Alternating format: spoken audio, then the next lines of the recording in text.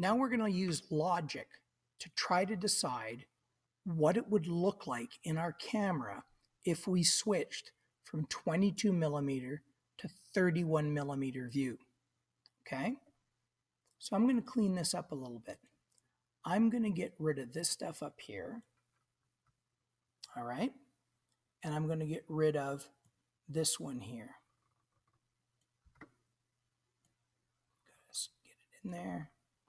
And we're going to look at what happens in this situation here. So let's go zooming in here.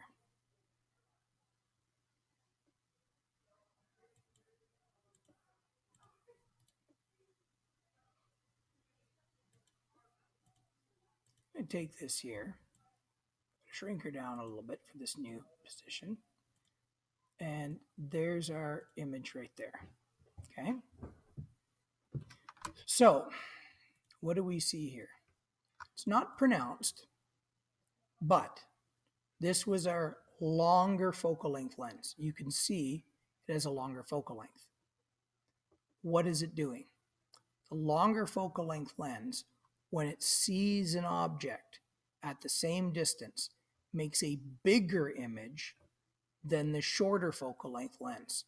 So the lens that has a shorter focal length bends the light in really fast and it makes a smaller image. Now, which one of these would be the brighter image? The one that was shrunk to a smaller size or the one that was left more spread out? If you think about it, it means the shorter focal length lens, because it makes a smaller version of the object, there's more light concentrated on the sensor or your retina, it would be brighter.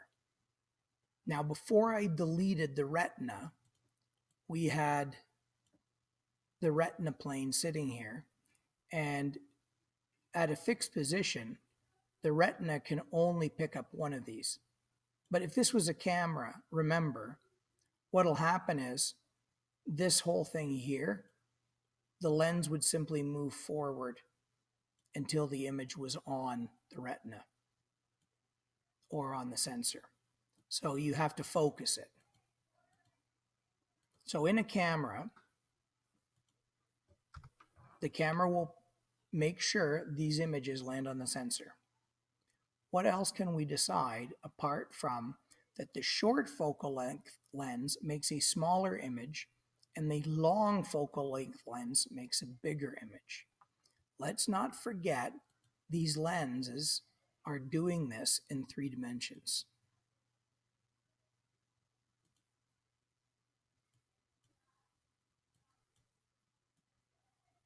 Like this. Okay? This object here has an extent in 2 dimensions. It's up higher, up, and it also has extent in and out of the page. So imagine another arrow coming right out of the page at us.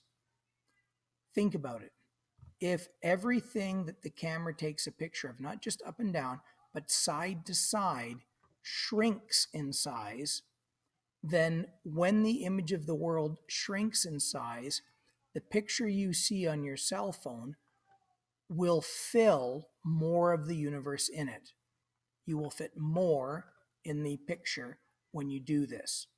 So if you go to a short focal length lens, you not just get smaller images, you get a wider field of view. So we call short focal length lenses wide angle lenses. If you switch to a longer focal length lens like this, you not only get a larger picture, but as things get bigger, fewer of them will fill the frame. So if the image doubles in size, you will literally get a picture half as wide. So these ones start getting called telephoto. So short focal length makes small images so you get a really wide view of the world. Long focal lengths give you magnified images so you fit less of the world. You can go to Google and just do this. Short focal length field of view and see what you get. Watch. You got all these, so I'm going to change my search term. And I'm going to do Canon wide angle lens to force it to give me a picture. So I'm seeing some lenses now, but no picture. Nelson, please contact extension 212. Mr. Nelson, extension 212, please. I'll take out the short focal length. And finally, here's a couple snapshots of it. When you take a short focal length, the field of view can get so wide, you actually can see almost behind the camera. And you get this stretched, small version of things. So here's an example here of what these lenses look like. Mr. Brisson, call 219, please. Mr. Brisson, call 219. 50 millimeter was the classic size of a picture. So on a 50 millimeter view on London Bridge, you are seeing from this yellow ambulance to here. 80 millimeter is starting into your telephoto range, or what we call portrait photography. Notice you are now getting a magnified view, and so you're fitting less of the world in horizontally and vertically, so you get more of a close-up, but you lose a lot of surrounding material. By 20 millimeter, you are getting to about the limit of practical wide-angle photography. At this point, the field of view goes really wide because the images are getting smaller, so you fit more into the picture. But you begin to start to see some eerie distortion. This comes closest to matching pretty much what your eye sees. When you go to wide angle, you're starting to get to like fisheye lens distortion.